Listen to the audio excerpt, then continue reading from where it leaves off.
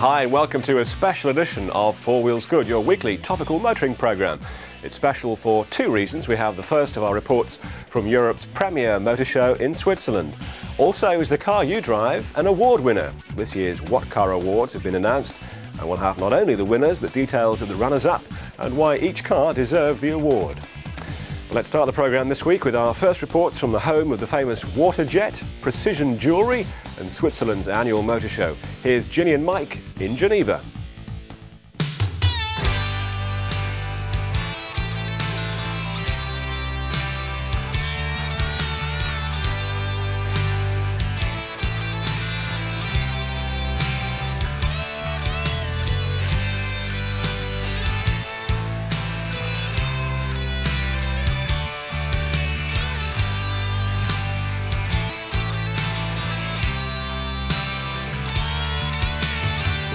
You may well associate it with cuckoo clocks, Toblerone and incredibly healthy bank accounts, but Geneva in Switzerland is also the home of the big one.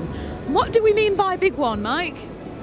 I don't know what you mean by big one, love, but yes, we are at Geneva for probably the most significant show of the year. Switzerland, of course, is a neutral car country in the true sense of the word. It doesn't have a car producing facility of its own. So all the world's manufacturers congregate here every March. It's the springtime, it's the first show in 1997, and it's probably the most important show of the year. Yep, it's the 67th 1997 International Geneva Show with over 1,000 makes and models on display here. And you can guarantee that Mike and I will be bringing you all the news, so make sure you keep watching.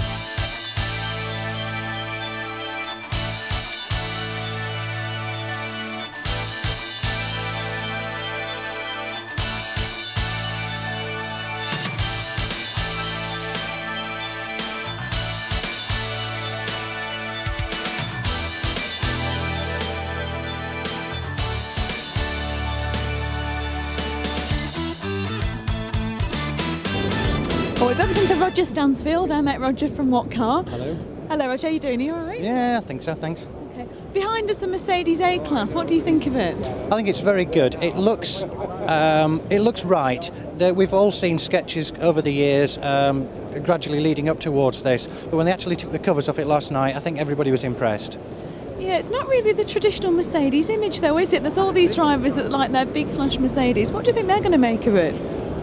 Mercedes are working very hard to try and make sure that they think it's good. But the traditional Mercedes image is actually changing. If you look at the SLK Roadster, the V-Class People Carrier, now this, some of the estates they're doing, and other coupes they're doing, Mercedes is no longer just big traditional family saloons. But you're right, they do have one PR job to do on this. They've got to reassure people who spend £100,000 on an S-Class that they're not watering down the Mercedes image by building this, which is going to be on sale for about £13,000. They could have done something really funky with it, couldn't they? And it is nice and it's different from Mercedes, but do you think it stands out enough? Because I don't know if I'm convinced. It might not stand out enough here in a motor show with all the glitz and the glamour, but I think when you see one on the road it'll stand out, certainly for the first 18 months, 2 years of its life anyway. So when can we see them on the road?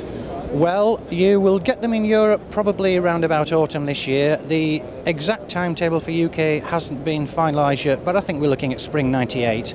So what about behind the wheel? Do you think it's going to be the true Mercedes driving experience? Well, they're talking about fun. They still say it will be safe, it will have the quality, the comfort image. They went to very great pains to stress that last night, but because it's aimed at a younger audience, they're talking about fun. And if they've done anything similar to what Ford have done with Car, I think we can look forward to driving it. This is the highlight of the show without doubt. This is a very, very important car, both in terms of the motor industry itself and certainly for Mercedes-Benz.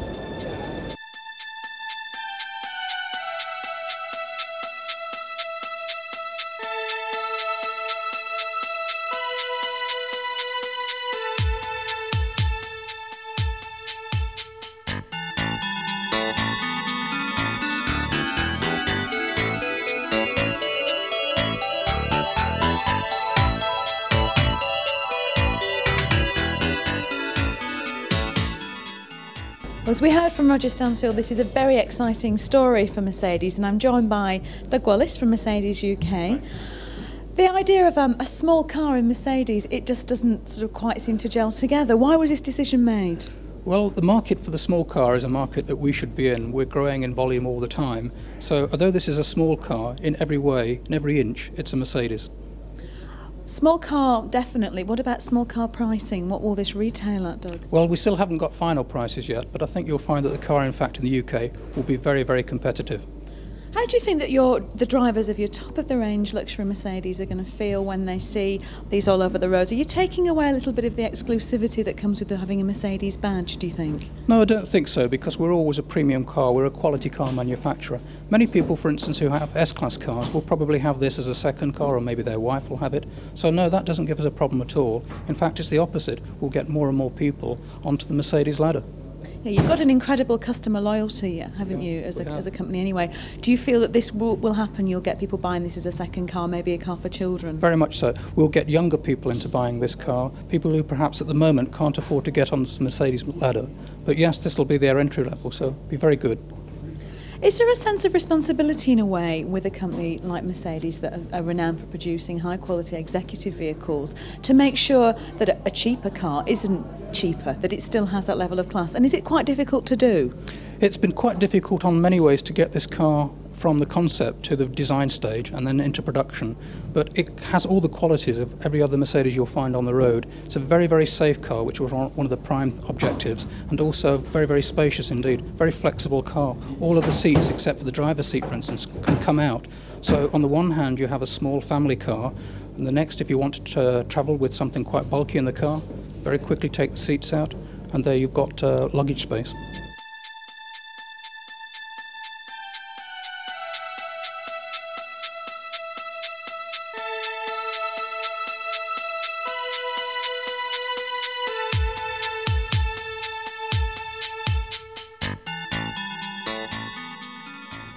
From the inside of the A-Class, it's incredibly spacious.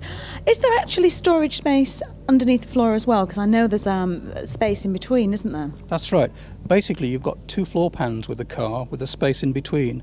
And in between there goes the exhaust pipe, the battery. Later on, if there's an electric version, the actual electric batteries will go between that space. So it makes very much sense, because the driver is here, the passengers are here, there's no engine in front, it's underneath. All the rest of the gubbins of the car, if you like, are between the two floor pans. I like that word, the gubbins. But does the gubbins being under there mean that it's maybe more expensive to service and to look after? No, actually it's quite the contrary. It's actually easy to get to the top of the engine from the front of the car, and all the rest of the engine you can get access from underneath of the car. The side panels at the front are made of a special plastic and are bolted onto the car, so repair costs on the vehicle are actually quite reasonable. Does that increase safety levels as well, with all the mechanics being away from the front of the vehicle? Very much so. This was fundamental in the design of the car. Most small cars have the tendency that in an accident at the front, the engine gets pushed literally back into the driver. So with this car, with an accident, the engine goes underneath and away from the driver. So you're much, much safer in this car. There's so much new technology on this vehicle and so much new development that I'm sure is incredibly expensive. How have you managed to do this, yet keep the price down and keep it affordable? Well, of course, Mercedes does invest a lot in development and a lot in safety, so all that has come from that overall budget. And of course, we've learnt a lot from our other cars as well, and we've passed that information down onto the A-Class. And how many of these do you hope to see on the roads of Europe, say in 5 years' time? Well, in Britain, for instance, we'll probably sell 18 to 20,000 of these, and we think that number will grow quite rapidly.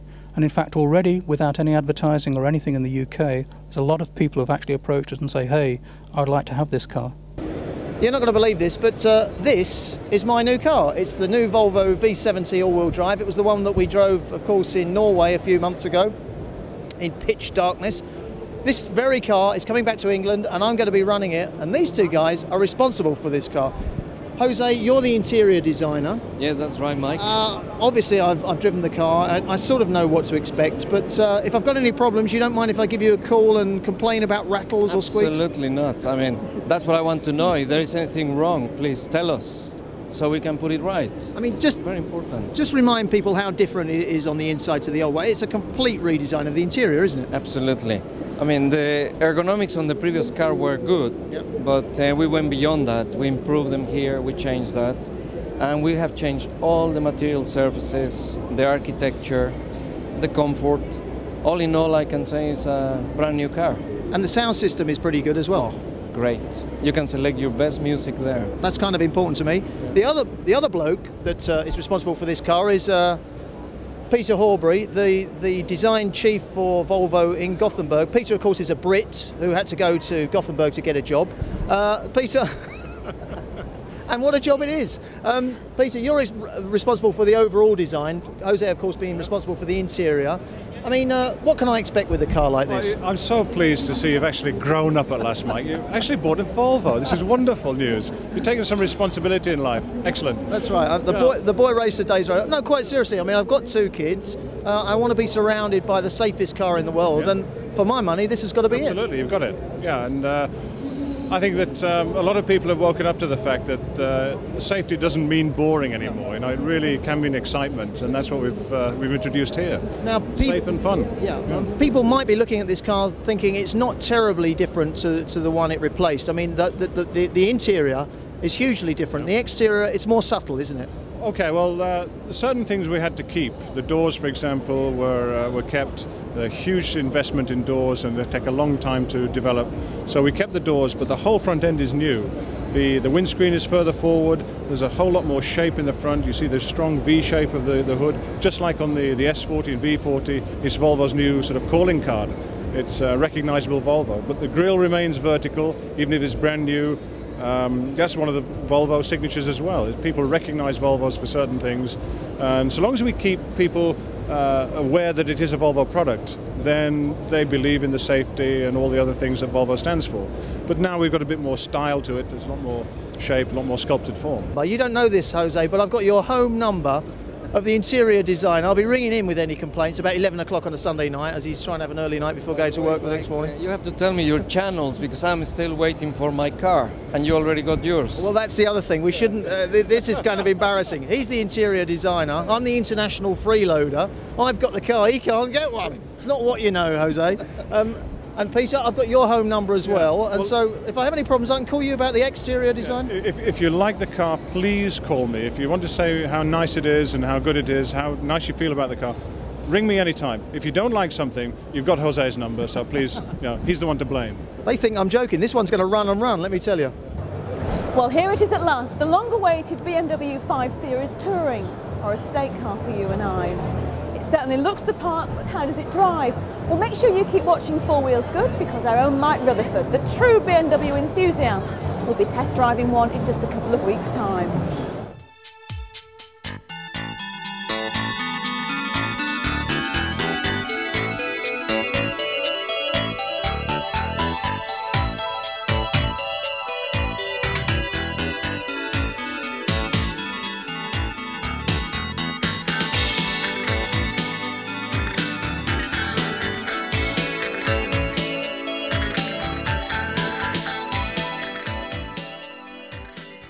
Well, Mike Rutherford takes delivery of a Volvo. Who'd have believed it? Well, winter is almost completely behind us now, thank goodness, and soon the weather will be perfect to enjoy proper touring. I say touring because BMW have always called their estate cars touring. But for Volkswagen, Estate is the name on their most popular variant of the Passat range. The saloon of the all-new Passat will be available in UK showrooms any day now. And to see how the Estate version shapes up, join us after the break.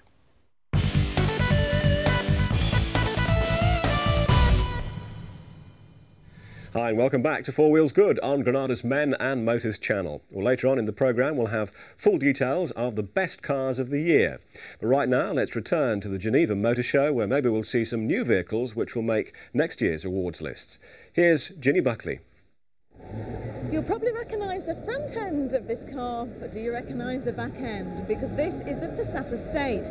We've been waiting an awfully long time for it. It seems ages ago that we drove the first right-hand drives up in Newcastle, but here it is at last. Well, we certainly like it a lot, but what do you think?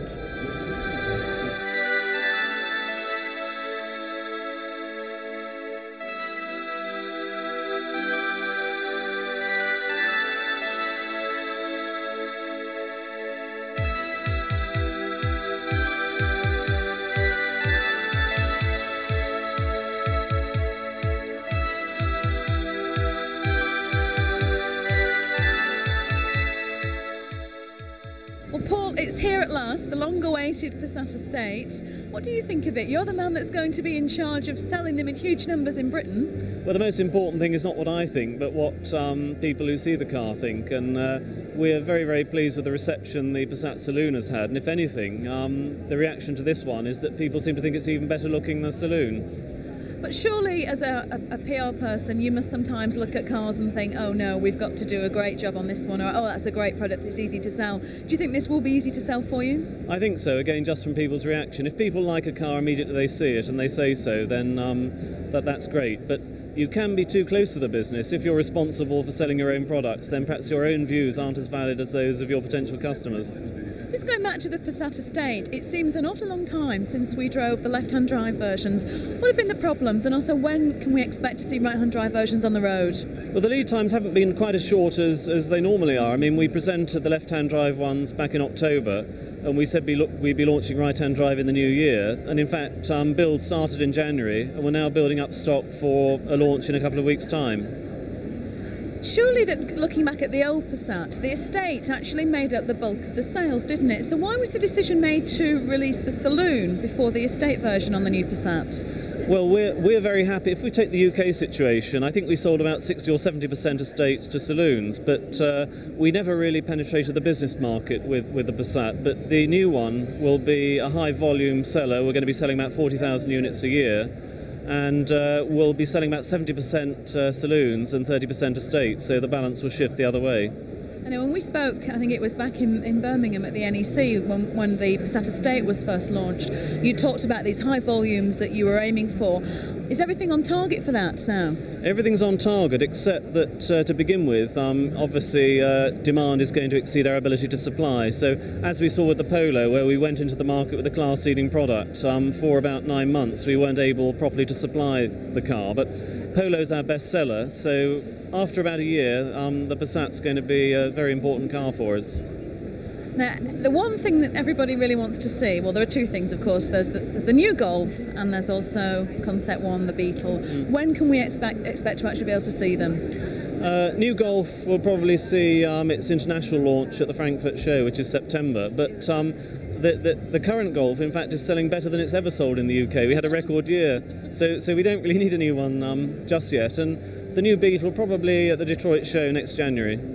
There's an awful lot of talk about investment in Britain, and one of the companies that's often forgotten about when we're talking about spending money and creating jobs in the UK is dear old Honda. And with me is Keir from Honda UK, one of the directors with Honda.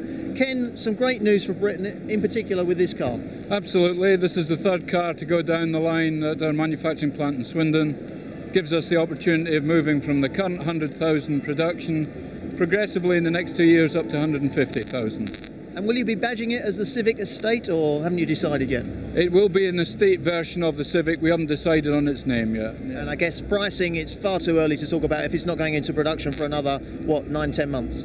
Absolutely. Production doesn't start till January next year. We'll sell it in spring of '98. Pricing, clearly a lot can happen in the market, but it will be competitive. And you can survive in this world, can you, without your partner's Rover? Well, I think we can more than survive without any other partners. Yeah, we're doing quite well, quite comfortably. Always like to do better, but we're confident. I think it's also significant that since you've parted company with them, that they're not exactly having the best time of it. But we'll save that for another day. The other question I often wonder about is when we're looking at Japanese cars being built in Britain, if you know what I mean.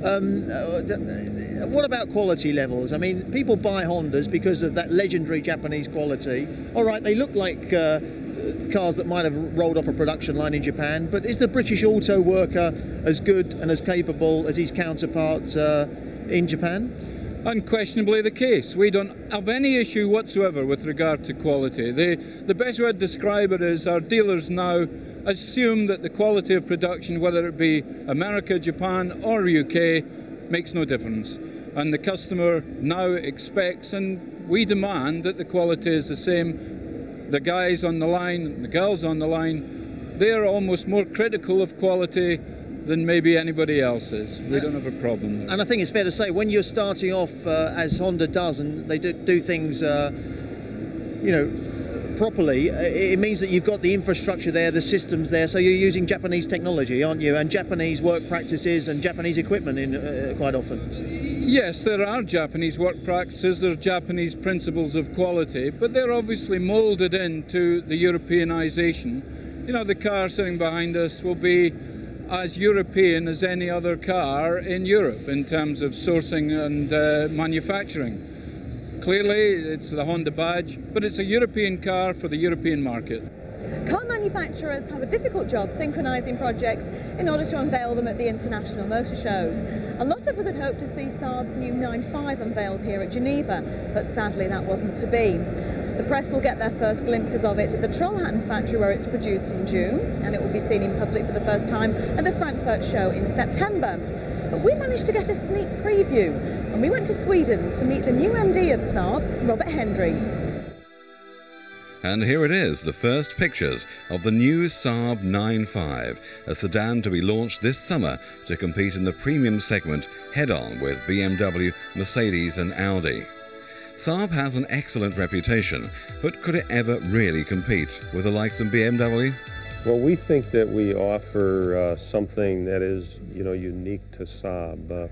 There's room in the premium market for several premium brands because that's the nature of the customers. They're looking for something that is more personal to them, and we think that Saab represents something that is, unique. We're known for safety. We're also known for performance. We're known for both. There is a unique feeling. There's a unique look to the car. So we think that there's room in the premium segment for our premium brand as well as the others. This press conference in Sweden was the first opportunity to hear Robert Hendry since he joined Saab last year. What has been his focus during this period? Well, when the stockholders asked me to come to Saab, their objectives were pretty clear, and that was to increase the value of the brand and make money. So I've been focusing really hard on understanding the business strategy, understanding the new products like the 9.5 and how we were executing them and whether we understood who our customers were and how well we were meeting those customer requirements. So those things have been pressing very hard on my mind to really understand that for the first 6 months. In recent years, Saab has been struggling to make decent profits. What strategies would he implement to improve the situation? Well, when we look at where our customers are, and probably more importantly where our customers be but aren't today, there's a lot of opportunities in the major premium car markets around the world where we have an opportunity to increase our awareness, to make people aware of the Saab brand, and hopefully through demonstration to get them to drive a Saab and really experience the true feeling of the brand. It's really a unique feeling. The synthesis between performance and safety is great. I personally love driving the car, and I think most people that will try it will have that same feeling. And that in the end is going to be the thing that is going to make Saab a successful company, is meeting those customer requirements and giving that emotional thrill that you get with driving this car. The new Saab 9.5 looks very interesting. Well, as you've taken the decision to watch our programme, I'm sure you share our enthusiasm for the latest designs and technologies from the world's automotive industries. Next week we'll have plenty more new cars, new stories and personalities from the annual Geneva Motor Show in Switzerland. But for this special edition we dedicate the rest of the programme to the winners and runners-up in the UK's most respected car awards. Has your car won a category in the 1997 What Car Awards? Find out after this break.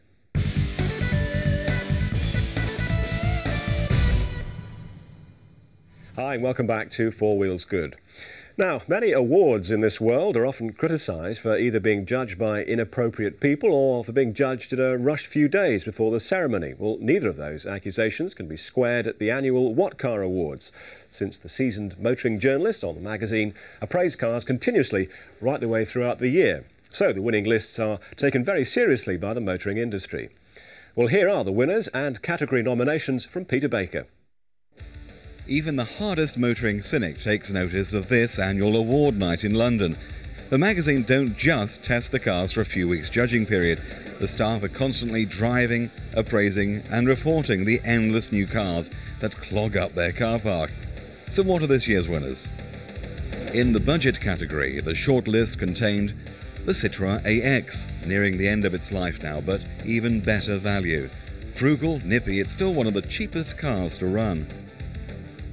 Then there's the Fiat Cinquecento Sporting, the driver's choice.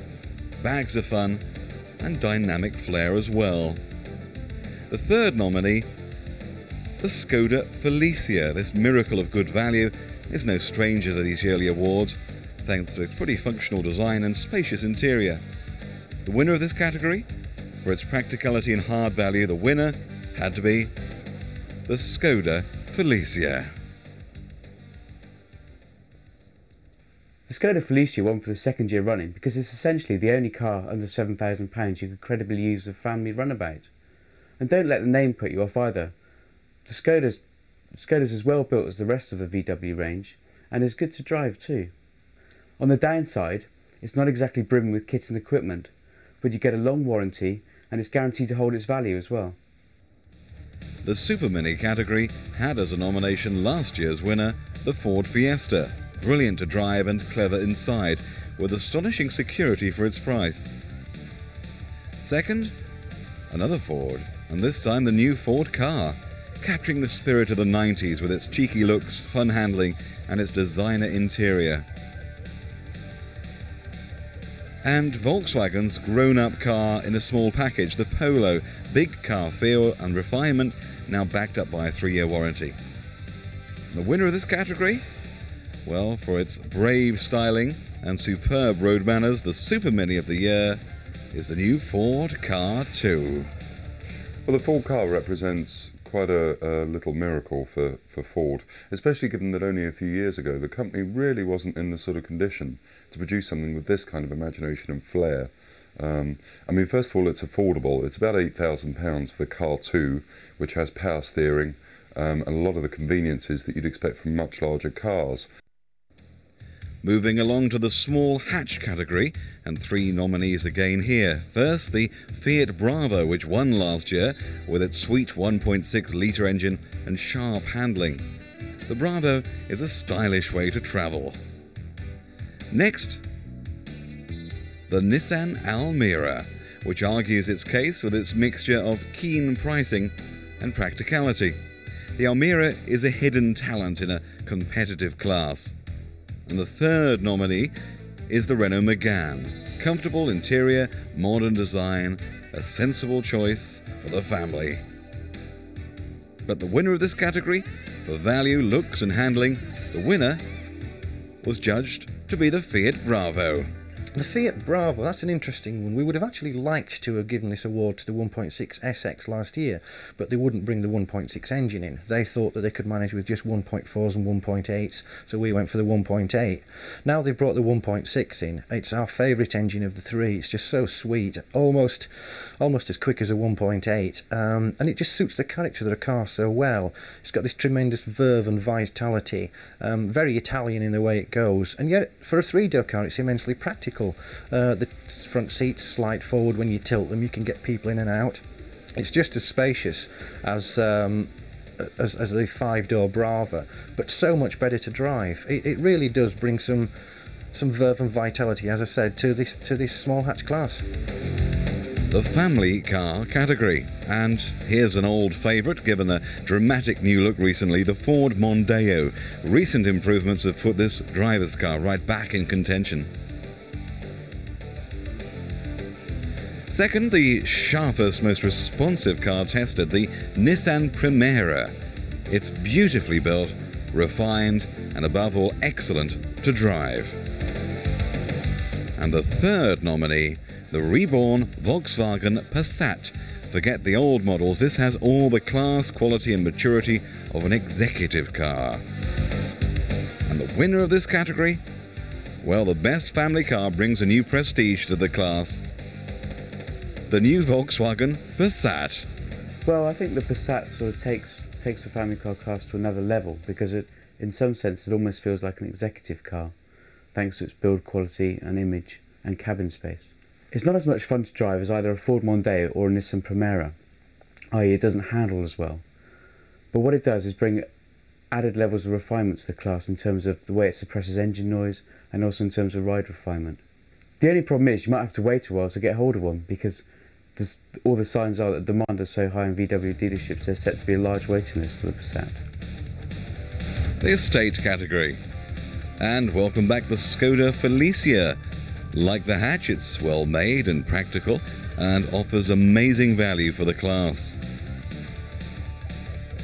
And then the Peugeot 406 comes next, easily adapting the qualities it has of the saloon to the demands of an estate.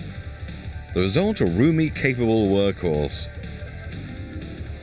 And finally in this section, the big Volvo V90, a car which is logical, spacious, solid and durable.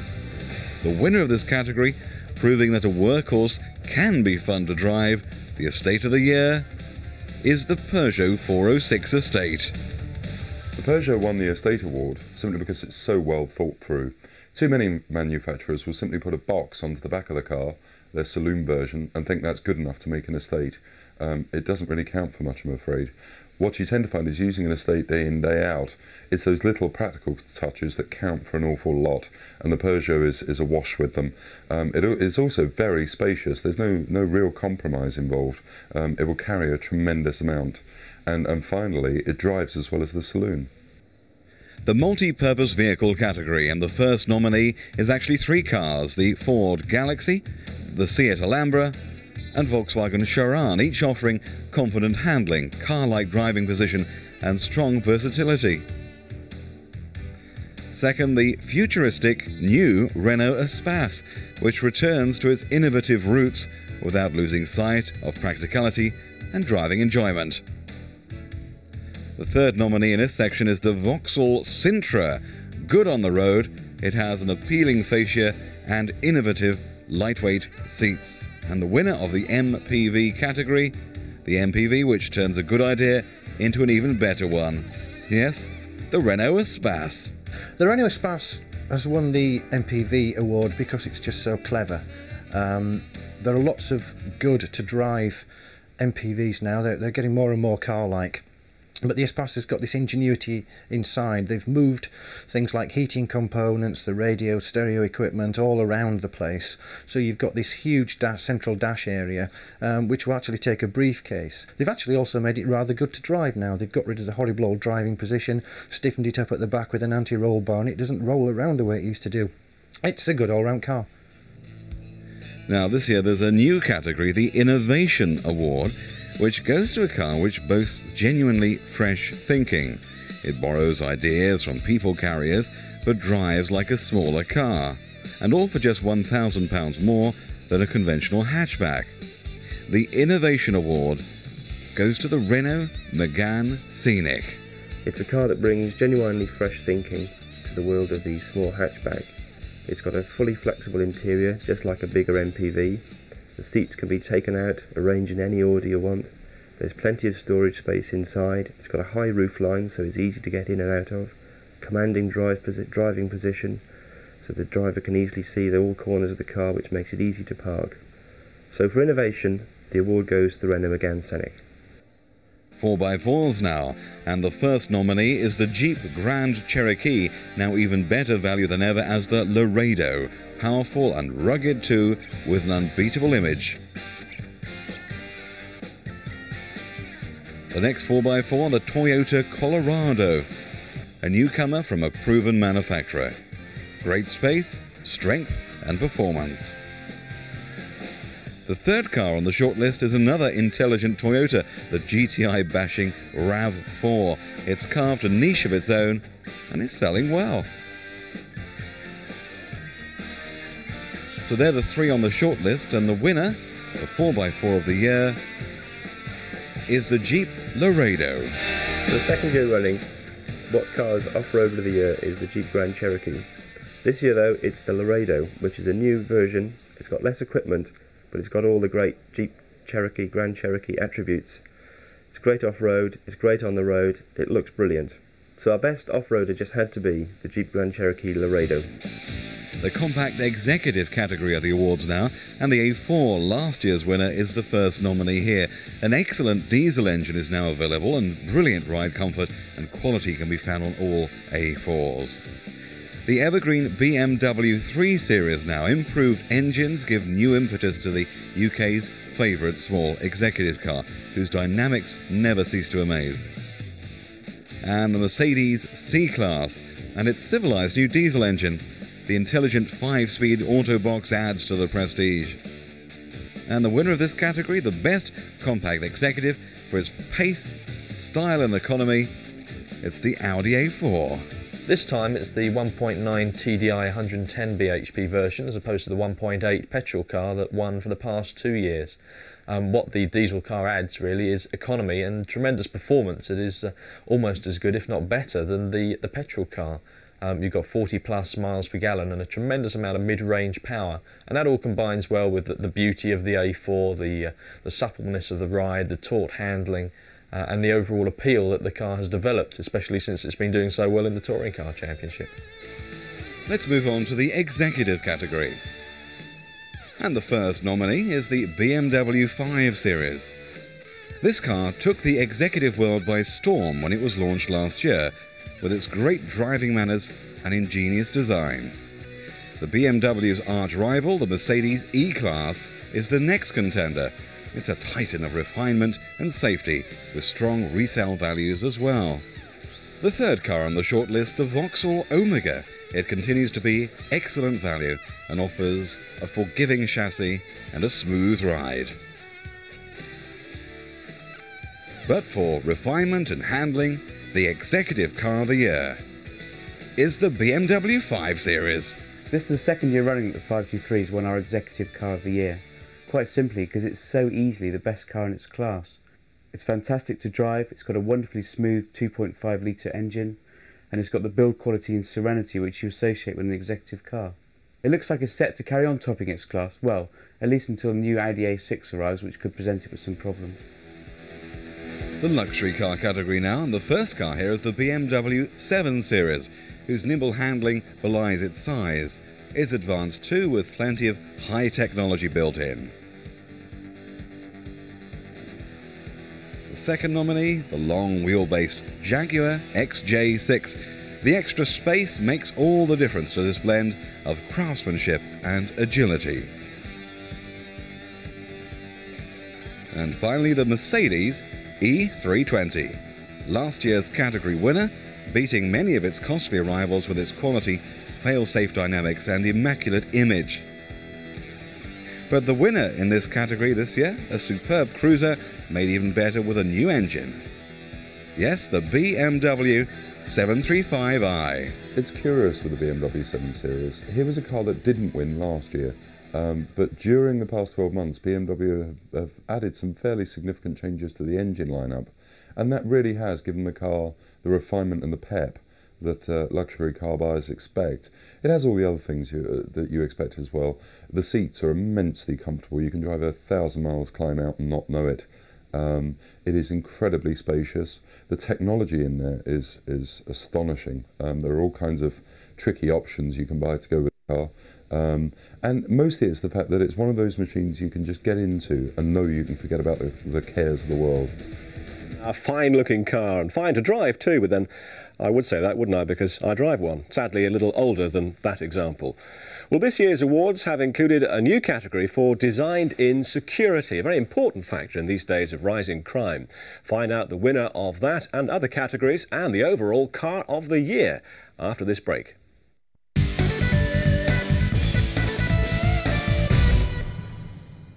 Hi and welcome back to Four Wheels Good and our exclusive television coverage of this year's annual car awards. We've still got quite a few categories to go, including the overall winner of 1997. The next category looks at security. The first nominee is the Ford Fiesta, whose optional deadlocks and clever immobiliser offer a powerful deterrent to theft. Next, the Nissan Primera. Nissan have made significant strides in security recently, and the Primera's lock and immobiliser combination really is terrific. And finally, the excellently secure Range Rover.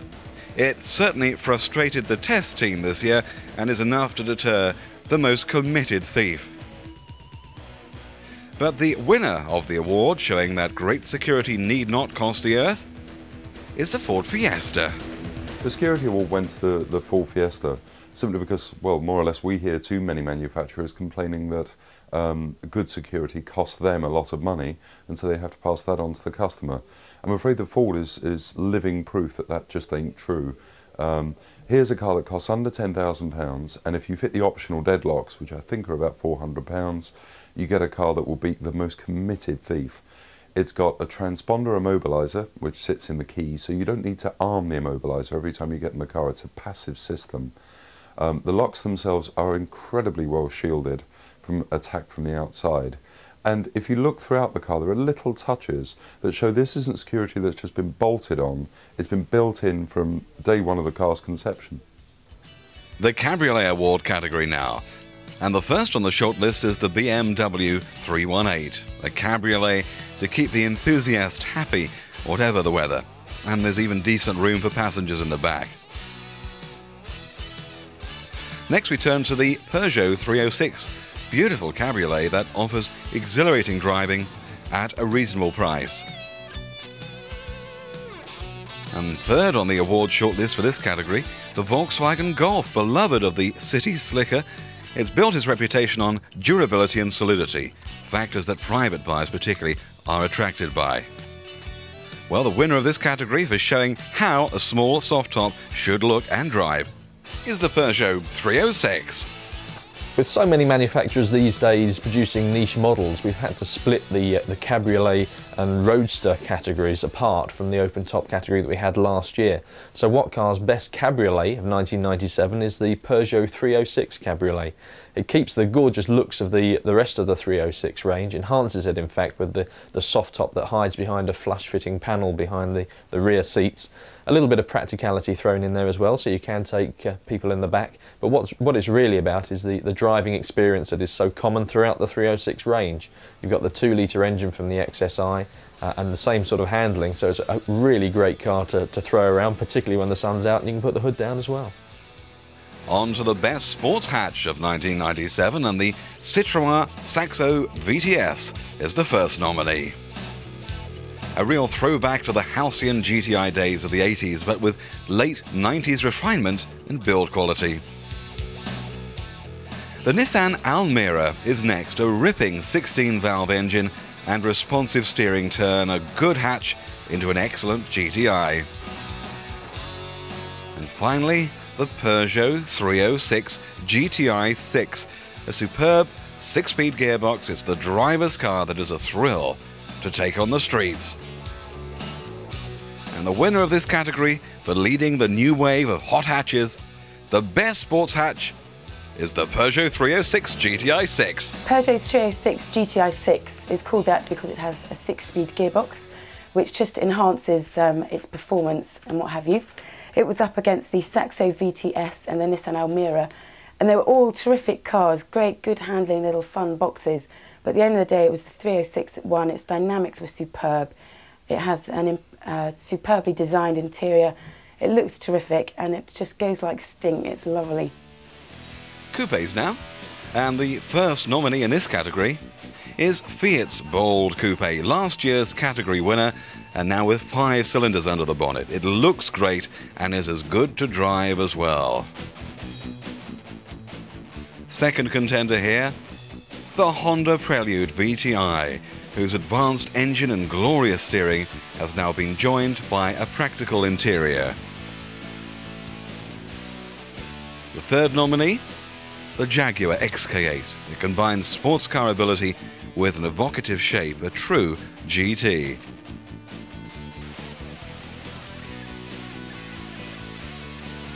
And the winner of this category for offering performance and flair for the price, the best coupe of the year, once again the Fiat Coupe. Another winner for the second year is the Fiat Coupe. This year though, we've given it to the 5-cylinder turbo version, which is extremely fast, genuine 150-mile-an-hour sports coupe. It's also got those great Fiat Coupe looks that just really throw it to the front of the class, beating all comers very easily. So our coupe of the year is the Fiat Coupe Turbo 20-valve. And now, the Roadster category.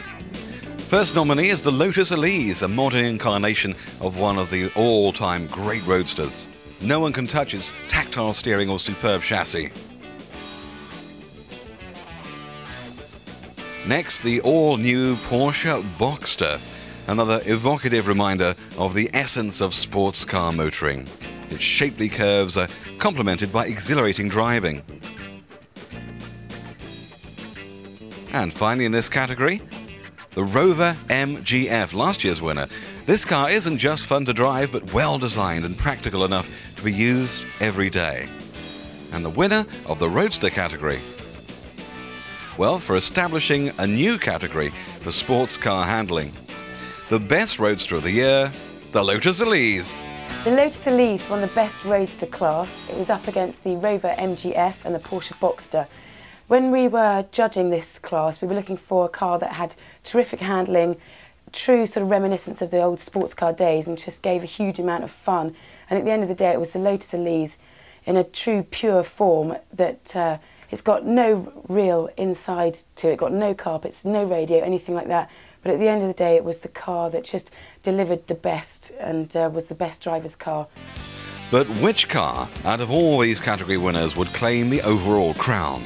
In front of a crowd of thousands, the car of the year was revealed as the Renault Megane Scenic, designed by a team headed up by our old friend Patrick Lequaimont. But why did it win overall? Once again, the editor of What Car, Mark Payton.